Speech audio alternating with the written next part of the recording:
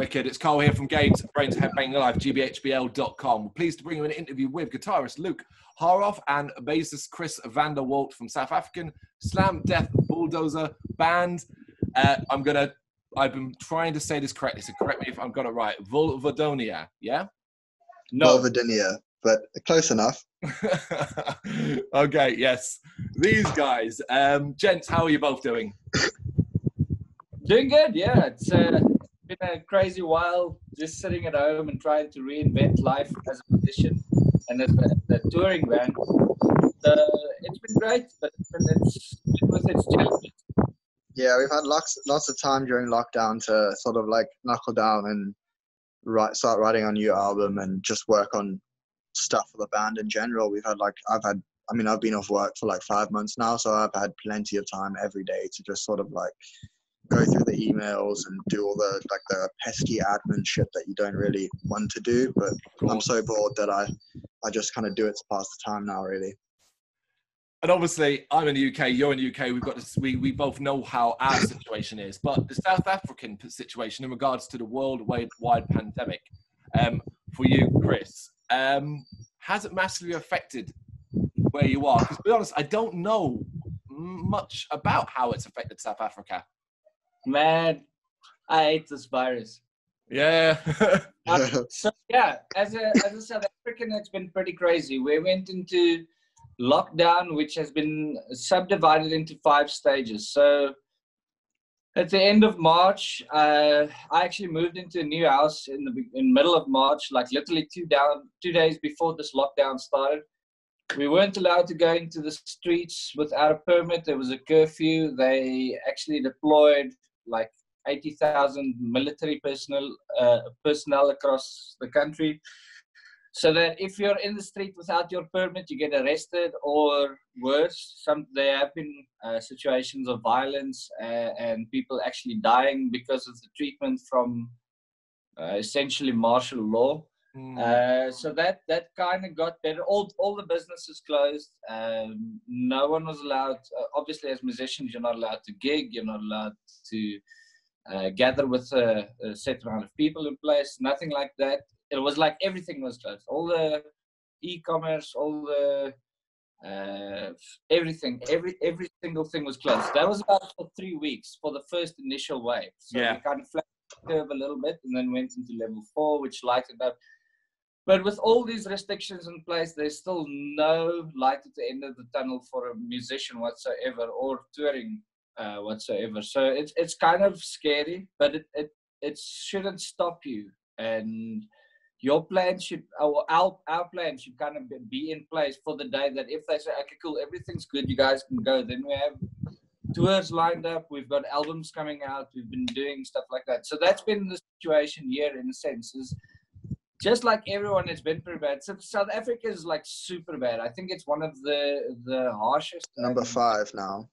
Yeah, it's climbed a lot. So even though we did have these insane regulations and stuff like that, our numbers kind of disprove that whole method, in a sense. So we're number 5 in the world, and we're a pretty small country, which makes it kind of small country with a high poverty rate. That's the problem. So I think with South Africa, there's lots of people in the townships that won't go get tested or can't go get tested, so you can't really account for those numbers. It's just probably highly likely even more than the numbers suggest.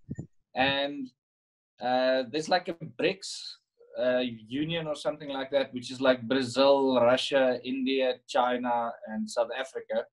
And 4 of those countries are in the top 5 with America. So I think a lot of these almost like third world-esque kind of countries are getting hit pretty bad.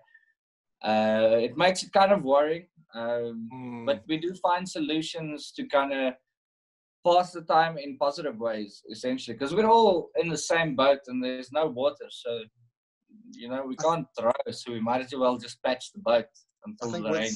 With South Africans too, you get so used to how the government does absolutely nothing. You sort of just have to like work stuff out for yourself there anyway. So you get used to it. It's not like the electricity getting cut off and you not being able to make your dinner is any actual trouble because you're so used to it already. You can just go have a barbecue outside, like whatever. Yeah. That is the thing. Like, we get used to living like this, and I don't think that's actually very normal. Like, we get used to being afraid of walking in the street because we might get mugged. You know, we get used to living without power because, you know, the government stole the money, and it's just something we have to deal with as South Africans.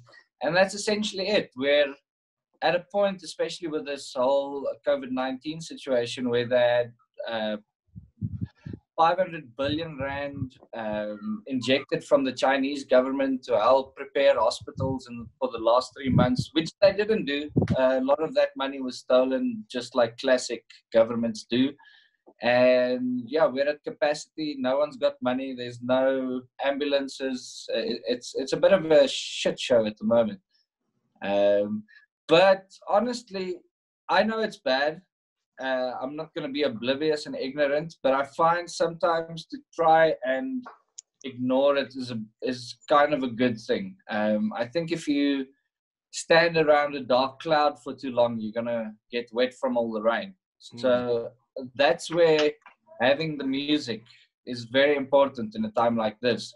I think people that don't create something creatively, whether it be music, art, or something of some kind, you know, building something or something, you know, it's you need an outlet now. And I think for me and for the rest of the guys in Vulvodynia, being able to focus on writing the music and planning the tours that might happen, and we try to keep positive about that. So yeah, it's been a challenge, but we keep our heads up high. That's, you got it at the end of the day. Yeah, it's incredibly puts things in perspective for this side of the world, be it America, Western world, Europe, and so on, and people bitching and moaning about having to wear a face mask in a shop. When you compare that to the trials and tribulations that you are going through, it is incredibly humbling to a degree, and almost embarrassing as well to an even higher degree, I think. Yeah, I see some of these people without face masks, and I get it. Like well, actually, no. You know what? I don't get it. If you can do your part, just save it a little bit, it's fine. Like in our country, if you go out to a shop and you could potentially be arrested and get a very, very, very hefty fine if you don't wear a face mask. And people are getting infected at such a rate here that you just might as well do it, man. It's people here though, I've seen on the news, like it makes my blood boil reading like the comments and stuff, because they don't care. Like all the comments are just like, oh, I'll just take the fine, or I just won't go out. And all the people that say that are these like 50 to 70-year-olds that are like the exact kind of high risk people that are going to die from it. But then when they're saying stuff like that, you're like, oh, well, no loss really then, is there, if you're not really willing to care about other people. Darwinism at its finest, bro. Exactly.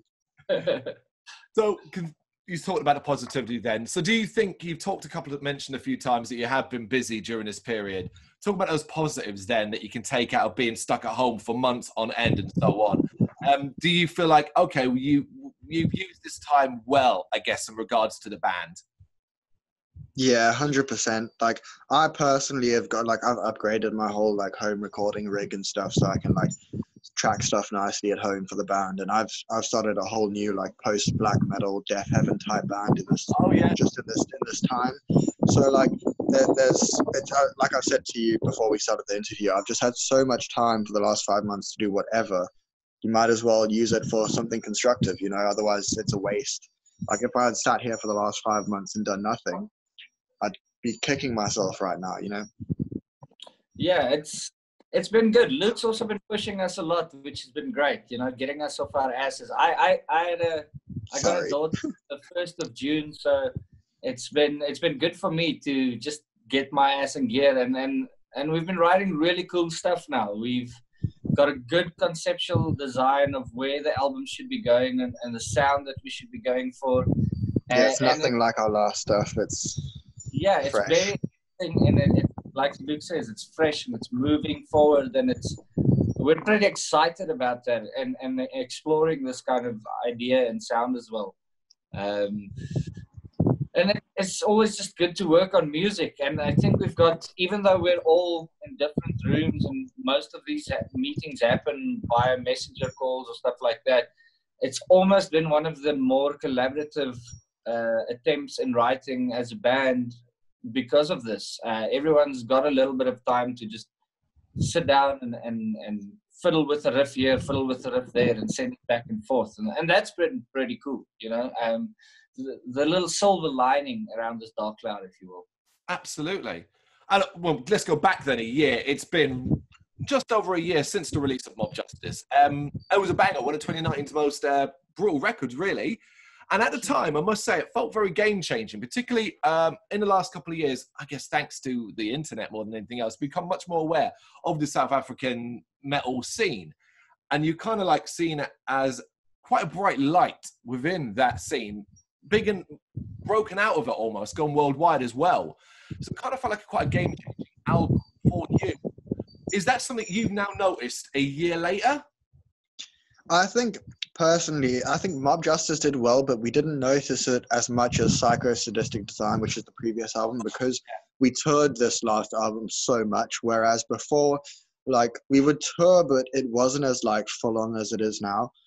We would do, like, a tour every 4 months, every couple of months, but, like, with Mob Justice, like, the guys, I'd had to miss, like, 2 or 3 tours just because of work, but they were touring, like, every second month, they were, like, somewhere else. Like, we did America, Europe twice, Australia, New Zealand. So I think because we were on the road a lot, we didn't really notice it as much and didn't have the time to sit and, like, promote it as much as the previous album.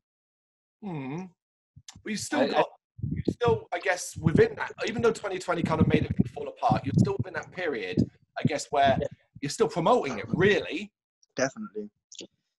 Yeah, I think... Carry on, sorry. It was just promoted in a different way, I guess. Like you said, we were on the road a lot. But it also, when you're constantly on the road, you don't really get time to let it sink in as well. Yeah. It's also like writing music. You can't get into that headspace. You're in the touring headspace, and that kind of fries your brain a little bit. But Psycho Sadistic Design exploded. So I think hopefully the new album would also have that kind of effect. And I think if we can find a good balance between how much we tour and how effective we can tour and how effective we can still market our album on a lot of ways and levels. That's, I think, what we're going to be working towards. Not that Mob Justice, we did anything bad with it. It's just you can always do better, you know? Yeah. And I think also with this newest album, we've kind of developed the mindset of, like, with Mob Justice, like, it was obviously music completely that we wanted to make, but it was also made with a mindset of, okay, we want to make these people happy, but now we're sort of like, fuck it, let's just make whatever we want and whatever sounds good to us. If one song sounds a bit more deathcore than the other song, who cares? Like, it gives the album some variation. It's not just like the same, like, 4-fret riffs for an hour long, you know? So I think we're sort of just like, we're not thinking too hard about it anymore. We're not like beating ourselves up about things or saying, oh, it has to sound like this, it has to sound like that. We're just sort of writing whatever sounds good to us. And I feel like that's a way better way to write albums. And like Chris said, we're a lot more collaborative now. Like with our previous albums, we would sort of have songs that we wrote that we would send to the other guys. They would edit it a little bit, but like half the album would be songs that I wrote, half the album would be songs that Chris wrote. Whereas this album, you can't really say that song is a song I wrote, because everyone's had a very equal part in like adding riffs and changing stuff, which is, I feel, a lot better than we've ever done it before. Yeah, and it's based a lot on intuition and feel, and I think that's important, because then our flavor sound's going to come through a lot as well. And I think that's also why we're very excited about it. It's almost going to be an album for us again, in a weird way, but in a good way.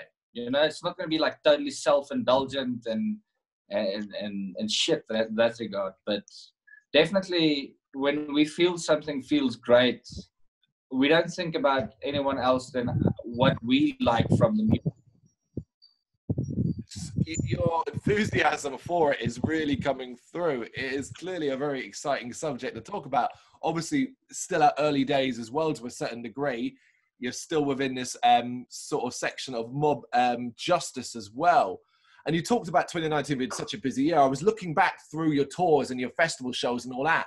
And I don't know if I doubt you remember, but we actually did a written interview with you back last year, just before you went to Australia as well. And that was your first time in Australia. And it was like, I was then going deeper, and I was like, oh my God, you guys have got almost 100,000 likes on Facebook. As annoying as it is for that to be something you have to count, that is incredible for a death metal band coming out of South Africa. That was one thing, sorry to interrupt, that was one thing that, like you say, like with the likes, that me and Duncan, like, because the band basically started with, I was in a band before. It was like a very basic deathcore band or whatever. I was like 14, 15, and we had sort of a couple arguments within the band and stuff, and I decided to leave. And then Duncan was in a band, and he also left his band around the same time. And he sent me, I think it was a couple of the Crania and Ingested songs. So I was like, I'd never heard a slam in my life before that. And I was like, holy shit, dude, we need to do something like this. Like, think along the lines of sort of like an internet band, like Infant Annihilator, sorry. But more slammy. So we started it as like a two-man thing. And when we started the band, I did say to him, like, when we were in his room and he was recording the vocals for the EP, that we would be stoked if we got 10,000 likes by 10 years time before we broke up. So seeing this kind of stuff is like unreal. But it's clearly they used to send each other voice notes with Duncan doing vocals over the phone, over the guitar profiles, like to show me what the vocals are going to sound like. It was like really, he recorded the vocals for the first EP with like a broken overhead drum mic. It was like, it was so ghetto. It was crazy. That's how you get the slam sound. I've broken all my mics since. We are one of the few bands that in this country who actually have something planned at the end of the year for the UK and parts of Europe as well. Throughout December, you're on the road, hopefully, with Ingested, Vulvodynia, and Bound in Fear. That's a pretty cool lineup, man. Yeah, we love the sort of mixed subgenre lineups. We found like the first one we did was we were lucky enough to go on tour with Despised Icon, and that tour was Despised Icon headlining, then Malevolence, Archspire, and us. And it was, for all of us, it was so cool to every single night have like a different kind of band to watch. It made the tour not too boring, if you know what I mean. It wasn't like too samey every night. There was something different. It was like tech, hardcore, deathcore.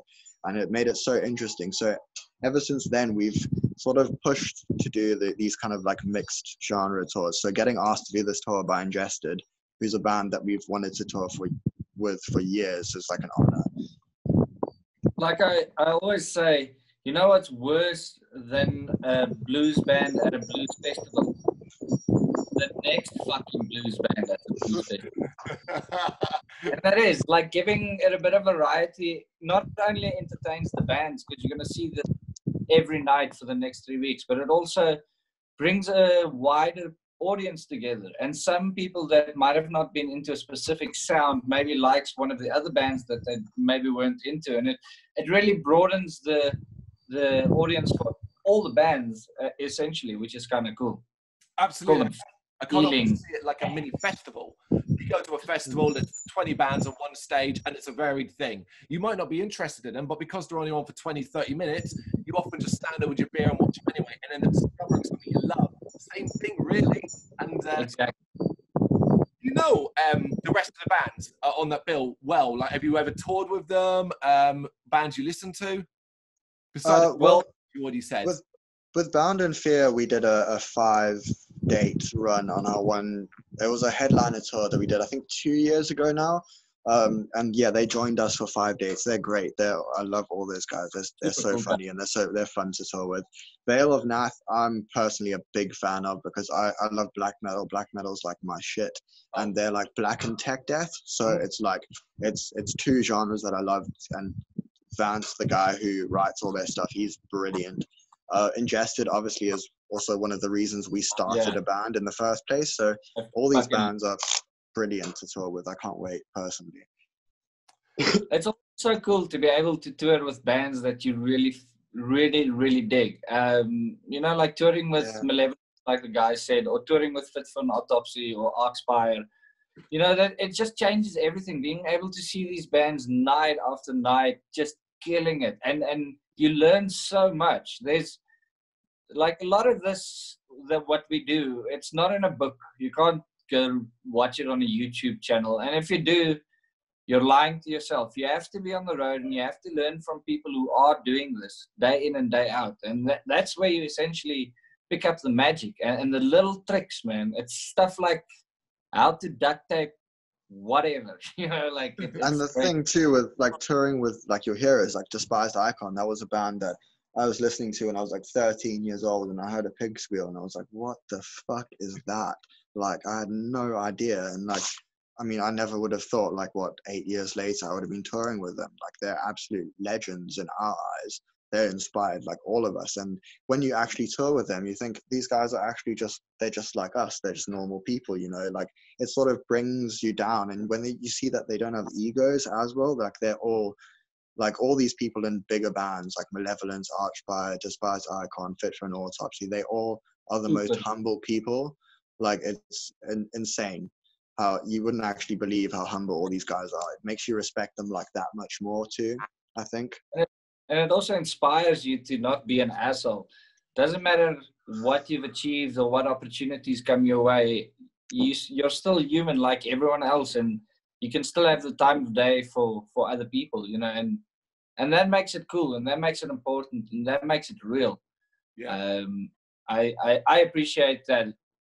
Even when growing up my whole life, I'd rather listen to someone that's a great person than some dickhead who can shred a guitar. Mm-hmm. It's always great to hear that, because we put our heroes on pedestals, whether we mean to or not. And anytime you can come out and go, you know what, these people are decent, they're good people, they're nice, they're helping and stuff like that, it's much more comforting. I'm interested, right? And I know it's one of those things, I guess, that all band members do. Play down your own achievements. So you talked about size and you talk about heroes and all that.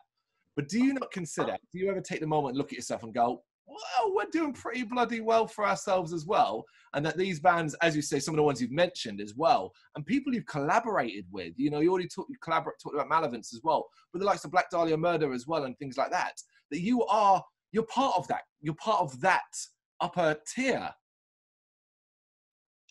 What? I think, yeah, I don't know. I wouldn't say that though. It's like, I think it's very weird to say like, yeah, we've collaborated with them, but I still don't think like those guys have had like years and years and years, and I still think we've got a long way to go before we're even like touching what they're doing. You know, like I would never say that we're anywhere near that level at the moment, but. Oh no, yeah, because you know when you are the artist, but someone like me who listens to your music and so on, I get to say it and I get to put you up there alongside that. Is it more of is it then experience? Is it kind of like because of the time within the scene or the time you guys have been playing? I think it's a little bit about that. The time definitely does have a factor, and also the achievements, but also the respect that you gain from the fans and the bands that you tour with over time. You know, I think it all adds up a little bit to it. But it is like Luke says, it's a bit awkward to think that you're up there with these guys because they've been doing it for so long and they're really experienced. And when we get to meet them, we learn so much from them. But it's an incredibly humbling fact that we've had some of these fantastic people sing on our albums and collaborate with us.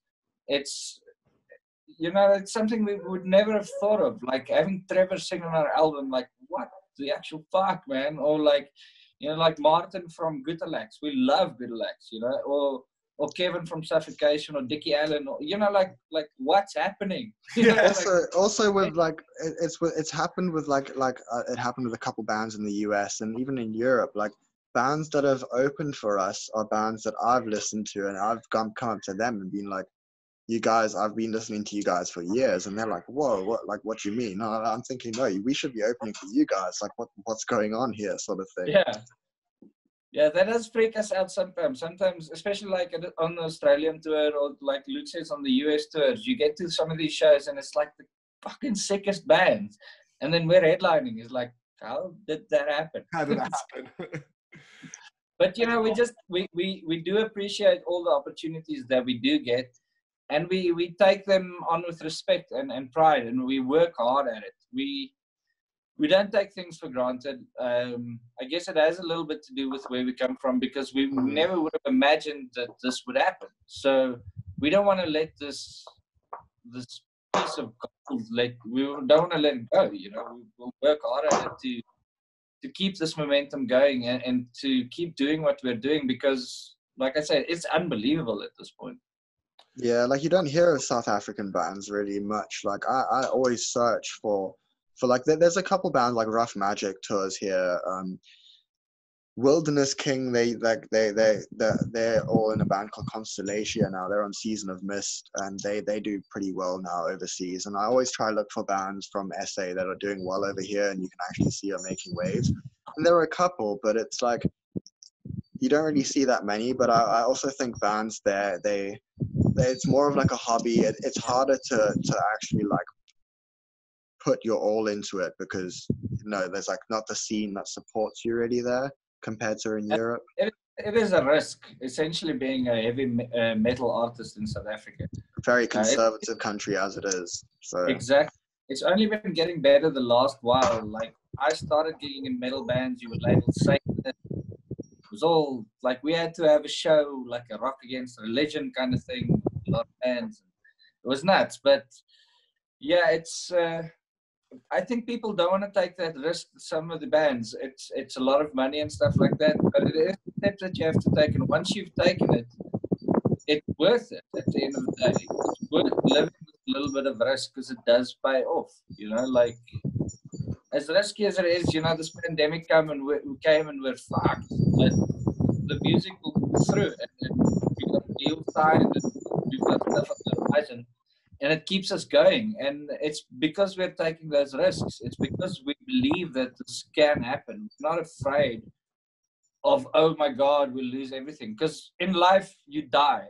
You lose everything, whether you try or not. So might as fucking well try, You saw that glass ceiling that exists on that South African scene. And it, basically busting through it, because obviously you are more of a worldwide band than most. As a person, like I said, is only really getting to know the South African scene in the last couple of years, and that's much thanks to certain PR agents who really pushed that side of music, pushed the music over there. That's really been like, oh my God, South Africa actually has a music scene. That does actually, a metal scene. It does actually. Yeah, I think that was one of the reasons also me and Duncan even started the band, because I was like, from when I was like 13, one of my friends, Greg, he showed me Chelsea Grin's EP, and like I was like 12 or 13. I was like, okay, holy shit, this is crazy. I'd never heard anything that heavy before. And ever since then, I'd been like searching so hard at shows in South Africa to see a band that sort of makes me feel the way listening to like those like OG deathcore bands made me feel, and there wasn't any bands there that made me feel that way. There wasn't anyone that had like ridiculously like heavy pig squeal bits and like breakdowns or slams or whatever. So I just thought, might as well start one, man. If there's a hole in the market, you might as well.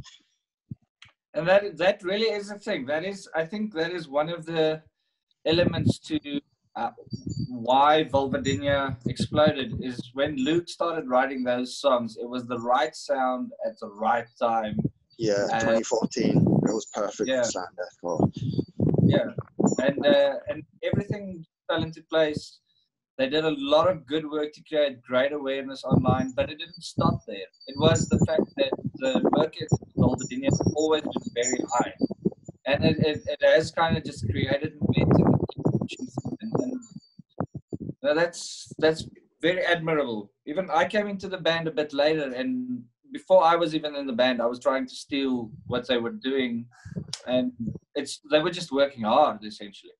Like there was no secret sauce or like fucking black magic or anything like that. I mean, Duncan got accused of being a trust fund baby, and we all in the band know Duncan, out of anyone in the band, has been through the hardest times, and I've never seen anyone pull themselves out of a shit situation like that guy has. Like, so much respect for him. Like, he was basically living in like like the tiniest place you can imagine, and he pulled himself out of that, and now he's got a sick place, and he's just from working hard. Duncan has probably the best work ethic I've ever met in a person in my life. Like it's insane. Like how, you would never think that you could make a life off of death metal, but he's literally like proof that you can. Even you, Luke. Yeah, but I also make people food for a living, so. But it is like Vulvodynia has been such an important part of in all of the members' lives through the years, that it's saved a lot of us in many ways, and I think that's what makes it so important for us to succeed, is that we respect what it kind of allowed us to be able to do. That's awesome, man. It really is awesome. Particularly, I guess there's almost not so much these days, but a kind of side of, oh, it's just death metal and all death metal sounds the same. So why are you getting so personal about it? So the fact that you've got such detail and can say that, it is warming to hear, really. Death metal's all warm and fuzzy, bro. Talking about the UK side of the tour only, you play some pretty great venues, including our local, The Underworld, which is in London, Camden. I love The Underworld. It's probably one of my favorite venues in the world. I can't wait to play there. I had to miss the tours, like the last 2 tours in Europe, like I said, so I haven't played at The Underworld, but I've seen a couple bands there, and it's a legendary venue, so. It's nuts. It is going to be nuts. It's also the fact that it's right in the heart of Camden. You know, as a touring band, it's actually one of the venues that you can just walk out of the venue and go check out a couple of cool things. You know, grab a. There's cool, like good food there. Like shout out Temple of Satan. That place is amazing. Sponsor us, please. And we've really had some fantastic gigs there, and an incredible response with both the shows and merchandise support. And a lot of South African fans also live in and around London and Camden Town, so they always pop in and try to speak Afrikaans with me, and it's kind of Barry. Cute. That's Barry. He's a legend. So yeah, I love it. London's got a lot of the UK, not only London, like even Scotland, we've played some cool shows. We've played some shows in, I don't even, it was the first one of those headlining tours, and it's like Bournemouth. Hey? Bournemouth, maybe with the beach, yeah. Awesome. And it was so small, but like packed, and people were beating the shit out of each other. I've never seen anything like it. That's the UK crowd is special. With Chris joining the band, he's in a couple different like metal bands in South Africa, like one really cool new metal band called Brrraaains. Check them out.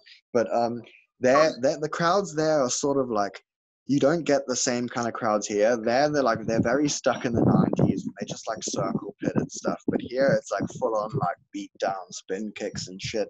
And if you had to do that in South Africa, they would not know what's going on. They'd probably like try to start fighting you or something. But like it's a very different crowd. So I was always thinking the first show Chris plays with us in Europe, he's gonna be shocked. It definitely was a crazy experience. I remember I was playing for like one of the top blues rock bands in the country at the time when I joined Vulvodynia, and they kind of overlapped, and eventually I had to leave them just to focus on Vulvodynia. But literally the week before we went on that tour, I was playing at a venue and a fight broke out, and we had to stop the fight, and it was a shit show, you know. And then literally the first show I play with Vulvodynia, it's only fight all over the place. And I'm like, okay, cool. This is the new world, and it was great. I love it because it's a way. It's like how much the music makes them react in a sense, and they don't ever fight to destroy each other. Maybe in Philadelphia. Sure, that was great. Yeah, Body Snatcher shows, no joke though. Yeah, but most of the time it's a camaraderie, and everyone works together, and it's a dance. It is slam dancing to a degree. So it is part and parcel of it, as you say. Most of the time, 99% of the time, I'd say it's all in good fun, helping each other. No one's trying to actually hurt or kill someone in most circumstances. I mean, if they do, we'll tell them to piss off. Yeah. So yeah. Yeah, I mean, I just when I saw it was the Underworld, I was absolutely chuffed. Obviously, it's my local venue. I've probably seen, I can't even count. I'm 36 now. I've been gigging since I was a teenager. The Underworld's always been there. I conjured up the image of the bands, all the bands from Majested down to Bound and Fear are bands I'm familiar with, and it's like, oh, that's going to be. I'm getting old now. I might have to stand back for this one. You know, I still stand back. I'm only 23, and I can't be asked with that shit, man. I'm the dad of the band. Yeah, let the kids do it now, innit? Where do you guys feel you excel, though, or most? Do you think if someone really wants to get the full experience, is it, okay, we excel best on record, or see us live to really get that experience? I think live, definitely. Like the way Chris Thunderbolt, because we have two Chris's in the band, just putting that out there. The way he like screams at people in their faces, and the way Duncan like swears at people and tells them to fuck everyone up. It's like it's a very cool. Even like being on stage with it, like listening to it, it's quite cool to see how people like look up at Duncan, and Duncan's eyes go like demon crazy when he does vocals. So like you can see them get encapsulated by like his vibe at that moment, and it's quite cool to see. Mm-hmm. Yeah, I've always loved, like, studio is great, and it's great capturing your music. But every musician now, especially since they're not gigging, everyone can record at home, and it's great. But there are few things as fulfilling as playing a live show. And it's cool if you can play your show like the album. I have respect for bands that do that. And we do it pretty close, but we go a bit further. You know, we do maybe sometimes have a break a bit longer, or we play with the songs a little bit to kind of adapt to be able to work with the crowd. But it definitely psychs you up being there, listening to all those songs so loud, both as an audience member and as a performer. And even when you're in the studio playing your best, you don't have that rush, that adrenaline rush that you have going onto a stage. So there's definitely a different headspace and a different approach to live and studio for every band, and especially for us. Our studio sessions are cool when we get cool stuff done, but live, that's where it's at. That's where the magic's at. That's where you get to meet the fans. I know it's COVID season now, but that's where you get to spit in their face and you know, have all the good times and shit like that. And I feel like with the live stuff, like we'll change the songs up, like Chris said, a little bit to make them more personal live. So like we'll have like longer breaks where Duncan can get off the stage and run around in the crowd and hype people up, and just like little stuffs like that to make it more of a live experience rather than just, okay, this is this song live and it's played exactly like how it is on the recording. We want to make it like a more personal experience, you know. More real, almost. Yeah, definitely. Fantastic. So before we finish up, then we're going to move away from the music side of things, and I kind of want to gauge what your fans of outside of music, because you talk to bands and music tends to always pretty much dominate such a hefty part of it. We on the site we cover three major categories. We've got gaming, we've got horror, and we've got the heavy metal rock side of things. So it's the other two we like to kind of gauge.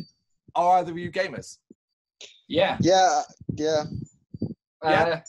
Most of Vulvodynia tour with Switches, so we all have Switches that we tour with, and Duncan's addicted to Animal Crossing. So I'm broke, so I play Xbox. Don't judge me. I play Xbox. It's whatever, but it's, you know, it's something. Lives on Xbox. Chris and we're on PlayStation consoles. So I love games. I grew up with games when games were fucking Asteroid and Pac-Man, man. I'm your age, so you kind of know how far games have come in the last while. And I'm not going to stop now. If you see the shit that's coming out now is absolutely like the last Doom Eternal, that just blew me away. You know, The Last of Us 2 looks amazing. It is. So, yeah, you know, but realistically, music does take so much of our time. I still haven't finished Doom Eternal because I haven't had the time to sit down and play. And especially since I've had the kid now as well, it's the baby and music and nothing else. Yeah, I usually just grind on Red Dead Online at the moment. I wake up at like 6:30, play Red Dead Online, grind, do some bounty hunting missions and shit. That's awesome. That's the point, right? Is escapism. So I don't know, maybe it's the idea like you get an hour free from the baby and music, or you're not feeling particularly inspired. You go in that, and I guess do you find yourselves like actually being taken away from real life, like, and you're able to just lose an hour or two to it? Yeah, it's great. I use my studio headphones. Sorry, I use my studio headphones and just plug them into my controller, and it's like a super surround sound, like especially with Red Dead Online, which I play all the time. You can hear where the bullets are coming from. You can hear like if someone's creeping up at you on the right or left side. It's like very immersive. So it sort of like takes you away for a little bit. Fantastic. That's amazing. That is it. It is for that form of escapism. Because if you only do music or only do life, it gets too much, and you need something outside of that. And gaming is a great platform for that. I mean, reading as well. I read a lot of sci-fi, fantasy, and odd shit like that. I dig horror art. I dig horror films. There hasn't been a lot of cool shit in the last while, but every once in a while something pops up, like The Witch or something like that, which is pretty cool. I don't do horror shit like I know I'm in a death metal band and stuff, but paranormal shit, if it's like about ghosts, fucks me up. I don't like it. I don't like it, dude. It's not right. Like, you can have clowns and murderers and shit, but as soon as it's like paranormal, not for me, dude. I'd rather like go sit in the other room or something. I'm such a pussy. It's crazy. I'll admit it though. That's the thing. I'm not ashamed of it. Absolutely not. I think as a whole, the band definitely has a common ground in gaming. We do like to play games, all of us, and we think about things as games. I think even when Chris tries to nail a guitar solo, he thinks he's pulling off high scores, you know? Even designs, like merch designs, based them off games and stuff. Like, that's it. And horror films, yeah. Yeah, I mean, because it's silly, because it sounds like it almost goes hand in hand. As the expectation, as you already said yourself, is, oh, well, I'm in a slam death metal band. I must like extreme gore, horror, and the most horrible shit out there. And it's like, I just like comedies, dude. I just like watch The Office and shit all the time. That's my thing. Like, which Office, UK or US? US, definitely. We are a bunch of goofballs. So, Eric Andre show as well. Eric Andre show is the best. That new Jim Jeffries Intolerant is also fantastic. I watched it 2 days ago. Yeah, me too. It's so good. We like being funny, you know, like we love being scary and horror, and that's a big thing we take seriously with our music, because in a sense it's like horror sound design or horror music design. You know, the way that a really good horror film makes you kind of cringe inside or give you these dark butterflies, if you will. We try and achieve that with music sometimes. We want it to make your guts feel twisted or your brain feel warped with music. But when we get off stage, we laugh and also with our memes and stuff, like we'll post all this crazy gory, these like merch designs that I wouldn't even wear. They're like, whoa, okay, that's a bit extreme. But then we'll just post like these like funny ass memes that Duncan makes, and they'll like, it's a good balance between like seriousness and then, you know, like joking around, so the fans can feel more like connected, like, you know, they can laugh at that and be like, oh, I find that funny too, like common ground sort of thing. I think that's important to have that balance. Yeah, it makes you human beings, and you're not playing characters. The band isn't a character, and you're doing a persona. Yeah, there's no gimmicks. You are. Right, guys, before we wrap up then, just quickly, you've mentioned it a couple of times, and I guess it's kind of like, is that the major plan then? Aside from the tour, obviously, in December, fingers crossed everything works out, and that does happen as it's supposed to. What's the sort of long-term plan over the next, 12 months regarding the new album and stuff like that? Is it just work away at it until it's ready? Well, we have another thing in January. We've got a couple shows with the Black Dahlia, but Chris, carry on. I was rudely interrupting there. So I don't know if we can give out specific details, but there's like something happening really soon, like something really cool happening really soon. I've been waiting for since I was like 14. Oh yeah, it's fucking nuts. So there's something really cool on the way in terms of new music. So, but yeah, as I said, that opens a lot of opportunities for us to be able to tour again, hopefully if the world gets back. So we've got the December tour in Europe. We've got those gigs with Black Dahlia in January, and we're trying to fill out some shows. But Got some then cool stuff in July. Yeah, we got stuff in July, and then working on US stuff and working on Asian stuff. So And Australia. And Australia as well, connected with the Asian stuff. So there's a lot of stuff ahead for us, which we're super excited about. And we hope they're able to happen with the world as it is today. But we're not going to let it stop us. Yep. Because when that floodgates open, you got to have somewhere to go. And that's what we want to have. I feel like with you, the engine is revving up. You're just waiting for the green light, basically. And once that green light goes, you can go shooting off. Gentlemen, thank you very much for your time. This was fantastic. Really appreciate it. Thank you, man. It was great. My battery's got like 5% left, so I'm glad I made it through load shedding. Thank you very much for watching. You can check us out on gbhbl.com as well as on Facebook, Instagram, Twitter and Tumblr. Go to Patreon to help us out over there. That's patreon.com/GBHBL, as well as Big Cartel, where you can find some of our merchandise. We have a podcast running on SoundCloud and Apple Podcasts. And of course, if you like this video, do us a favour, hit the subscribe button and help the channel grow. Games, horror and heavy metal. What else is life for?